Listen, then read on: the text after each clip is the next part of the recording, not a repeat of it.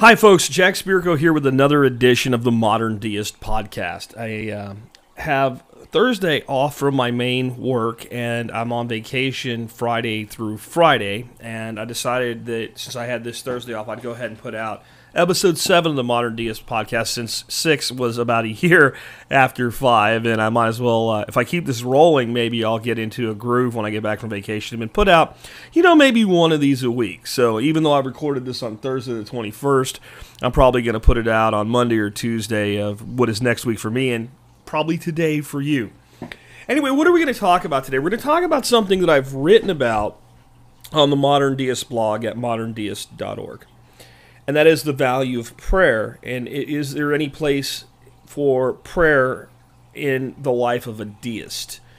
But I actually want to take a larger view of this at first, because one of my other podcasts, I heard myself say something about prayer, and I'm like, oh, I should expand on that. So let's start out with, is there any value in prayer at all? Now, as a deist, again, so I don't tell anybody what to believe. I tell you what I believe, and I defend my position. And when people debate me, I expect intellectual arguments, not, oh, it's all in your head, it's all in your imagination. That's not an intellectual argument from an atheist, or Jesus is God because the Bible says so. That's also not an intellectual argument. But I'm really talking about prayer for anybody at this point, and including people that believe in revealed religions like Christianity that I don't believe in. Is there value in prayer? So from the way that most people approach that would be, if you pray for something, is it more likely that it will happen? Or if you pray for something, is it less, for something to not happen? Is there any value that it will prevent it or make it less likely that it will happen? And I would submit to you that if that's the angle you're asking the question from, there is zero value in prayer. None.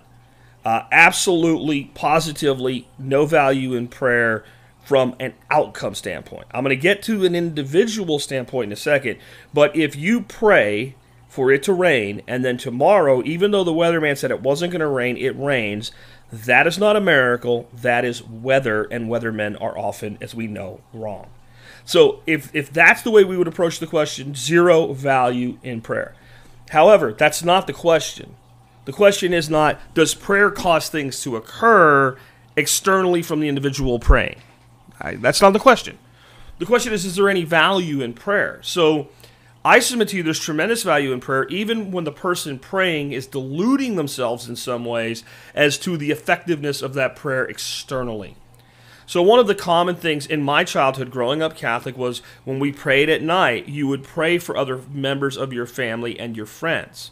God bless Aunt so-and-so and Grandma and Grandpa and brother and sister, etc., and our friends over here, and God look over them and take care of them. Now, I don't think that makes God, whatever God is, and as a deist, I don't profess to know what God is, go, oh, you know what, because Jack prayed today for Brad to be watched over, I'm going to put a little extra time in watching over Brad. I don't believe that at all. However, one of the most valuable things a human being can have from a morality standpoint is empathy.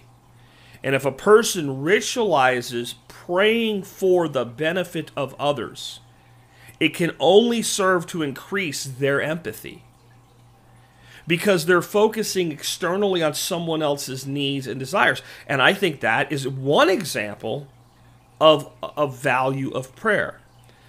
Can prayer actually affect anyone other than the person doing the praying is a question that is somewhat debatable.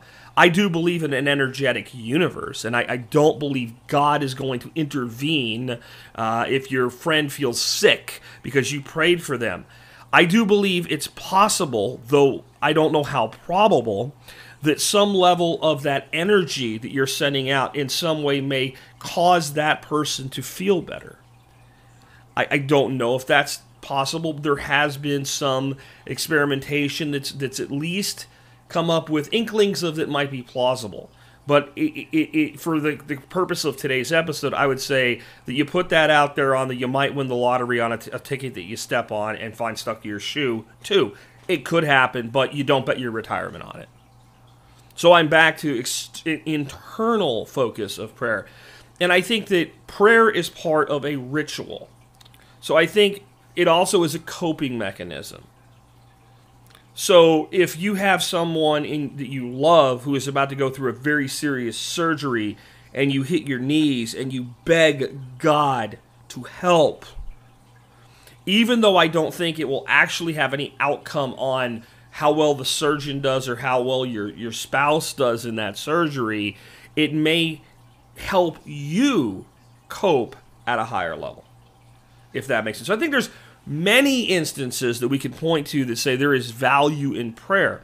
Let's take it back to a total internal focus, because we talked about praying for others so far.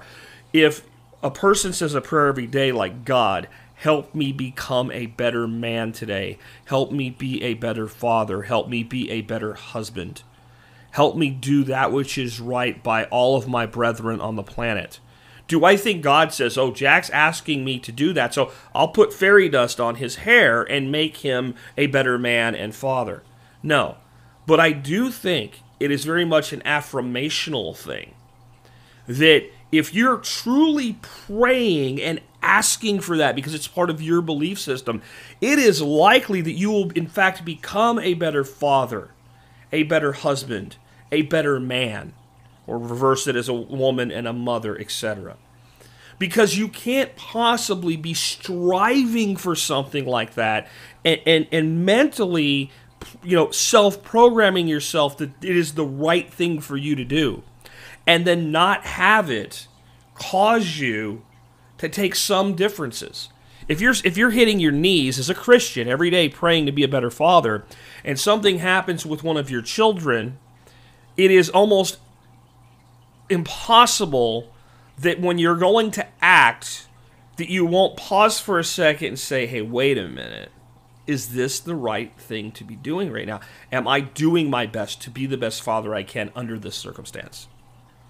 So again, I think that even praying for yourself in certain ways and methods and instances can benefit you.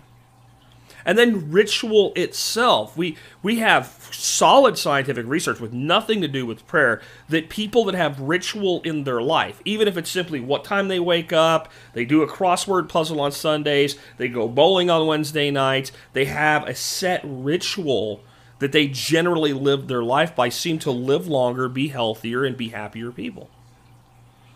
Now, that's nothing against spontaneity, because I don't do that shit, right? I have certain things in my life that I have to ritualize so that, my main podcast goes out every day, so that my customers get taken care of. But I don't really live my life that way. Like, I don't have that type of schedule built in my life, but that doesn't mean that I'm wrong for it, but it also doesn't mean that maybe it's not beneficial to many people. So again, we're back to, I think, yes, prayer can be beneficial. Now we come to the key critical question for us as a deist. And I imagine many of you that listen to the show may not quite classify yourself as just a deist. You might classify yourself as a pandeist or a panentheist, right? Or a pantheist. Many people that listen to and examine deist viewpoints actually don't consider themselves deists. They consider themselves believing simply in a higher power. Personally, I consider that deism. Okay? I do not ascribe to solely the clockmaker version of the deist philosophy that God just kind of went, there's Earth, and walked away. I don't think that's how it works, and I'm also not what you call a warm deist. There are deists that believe that's kind of what it is, but God occasionally still sticks a finger in and messes with stuff, right? I see it more, I actually am far more somewhere along the lines of a panentheist or a pantheist, which I've discussed in an earlier episode you can go back and listen to, with a healthy bit of deist viewpoint built in. So I imagine we have lots of people like that all over the spectrum. But here's the commonality that we generally hold when it comes to something like prayer. God is not a genie that grants wishes, right? God is not an imaginary friend that I can talk to that will then do something because I have beseeched him. So even though someone hitting their knees every day and saying, God, make me a better man, may be beneficial to them, it probably would not be beneficial to us because we don't believe it. It works for them because they believe it. But it works.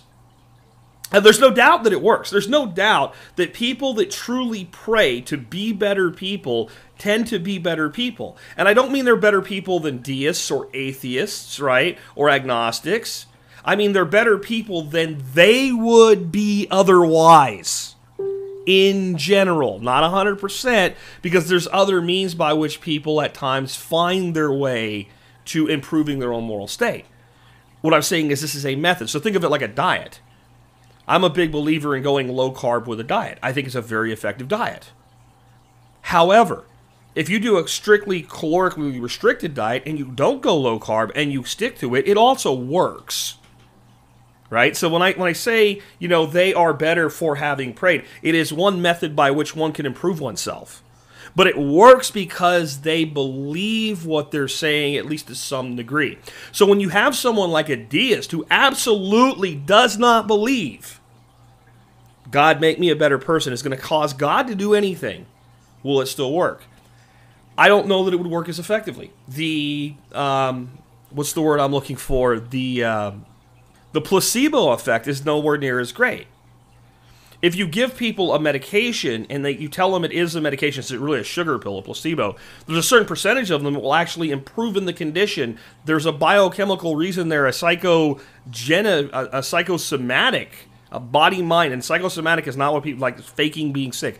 Psychosomatic literally means the mind-body connection. There's a psychosomatic connection that occurs that placebo effect will cause the body to heal itself, which it always had the ability to do, or to improve its position, and it always had that ability, but something in the mind-body connection pushes it further. Science sees this as a pain in the ass. They should see it as a door to keep looking at and keep knocking on and figure out how to turn that process up. But if I put you in a trial where there's a 50% chance you're not getting the medication, the placebo effect may happen, but it also will have, across, let's say, 1,000 participants, a less marked effect. Any individual might be just as strong, but less marked. So the placebo effect, right, is not there. The concept that God's intervening. But the call to be a better man, for instance, is still there. Where a deist would probably be better off having in their ritual more of a straight-up affirmation. And a Christian affirmation might be something like, God is making me a better man every day. That's more of an affirmation than a prayer. Because a prayer would be more like, God, make me a better man, or God, please make me a better man. Where a deist may be better off saying, all that I know and all that I do is leading me to be a better man every day. That's just a straight-up self-improvement technique. So, is there any crossover of prayer? And to me, there can be. And I'm not saying all deists should do it, but to me, this is where it lies. It lies in internal dialogue and an understanding of what I call the deist relationship with the Creator. And I've also written articles on this that you can find at moderndeists.org. But what I mean by that is, like, when I was involved in the Methodist Church, and I was a teacher and leader in the Methodist Church, or as I called it at the time, Catholic Light, there was this concept of a personal relationship with Jesus Christ. And people actually believe that when they were talking to Jesus, that Jesus was kind of hanging out with them. You can't see him, but he's right there, and he's actually talking back to them in some way.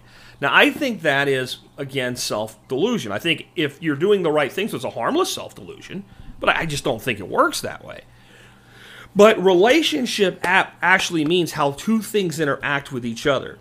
And the Eastern philosophy that lives in me, whether I'm right or wrong, what I believe is very pantheistic or pandeistic or panentheistic, kind of hybrids of all of them, that the energy of God in the creation is in all things. It's in all energy, it's in all matter, it's in all beings, it's in all psyches, it's in all observation, that God is truly one with everything, and thereby everything that we interact with is interaction with the Creator, and because it's as we perceive it, it is personal. In the words of Richard Bach, if there are 8 billion people in the world, there is not one world with 8 billion people. There are 8 billion worlds, because each individual and how they perceive and view and interact with the world creates their own world. You and I do not live in the same world. Things that I would go to my death claiming to be valid, you would claim to be invalid, and vice versa. Not because we're either of us are wrong. They are true for us. And that's a little bit deeper than we want to go today, but that's what I mean by personal. That when you and I look at the same thing from relatively the same position, we see and interact and feel with it differently. So I think, to me, deist prayer is best done as an internal dialogue in contemplation of the universe and our place in it. Questions like, why am I here, and how did I get here? And what does this mean? And what should we do about this problem? When I say we, I'm not talking about me and God together. I'm talking about us as human beings. And then there are the questions of, what should I do? And to have those conversations as internal dialogue, and absolutely no, don't go get me wrong, there is no imaginary friend out there I'm talking to. I am speaking with myself, but I'm also speaking with myself in observation of the creation itself. I'm watching ducks swim on a pond, or I'm watching a bird fly through the air, or I'm watching a tree in the distance be blown by a breeze, and allowing myself to mentally connect with that energy of that tree, so that when it moves, I actually feel the hairs move on my arm. Now, that is imagined. It is not some sort of energetic link that truly binds you in the tree at some sort of supernatural level, though I believe the energy of all things is interconnected somewhere, and I believe what it is your mind tying into the truth and giving you perceived feedback based on the underlying reality. And I believe in those moments that we can achieve a higher state of consciousness. Now, again, this isn't a yogi sitting in a lotus position who levitates, because that's bullshit. But it is a higher state of our own consciousness, an ability to improve how we interact with society. And I do believe it is a form of prayer. It's just a form of prayer that we're not taught, that has not been ritualized, and most individuals would not recognize as prayer. They would simply call it internal dialogue. But I submit to you, if you're a deist and you believe that the Christian who's on his knees praying to God is not actually talking to God, then whom is he speaking to? He is speaking to himself, which is why his prayer is effectual in some ways in the first place. Because if you speak to yourself and demand more of yourself, or demand better of yourself over enough times, sooner or later you will begin to deliver on what you're asking for. We, though, cannot use a placebo effect because we don't believe. At least I don't, and most of you listening to this podcast don't believe that. But we can still understand that the Creator is visible within the Creator's creation, and that we are part of it and we are energetically connected to it. And that if we're going to have big questions about our lives, or desires to take actions to improve our own lives, that if we do so in observation of that connection, we can be more effective in the things that we're trying to do. And to me, that's what praying as a deist is really all about. I hope you enjoyed today's podcast. Remember, you can find all the podcasts and a lot more information at moderndeist.org. And I would love to hear from you. You can go to the site and send me feedback, or you can go to the YouTube channel. If you're watching, or basically listening on YouTube, I just throw up a single slide on YouTube, and just so the videos can go there so more people can see them. And interact with me and give me your questions. I've got a lot of atheists telling me I'm wrong, okay? But I don't have anybody asking me any questions. And including atheists. If you're an atheist and you want an intellectual discussion, I'm all about that. But acting like SpongeBob and saying, oh, it's all imagination, I really don't have time to do full episodes for that kind of response. But I would love to hear your questions, your concerns, your ideas for future episodes. Again, the website, moderndeist.org.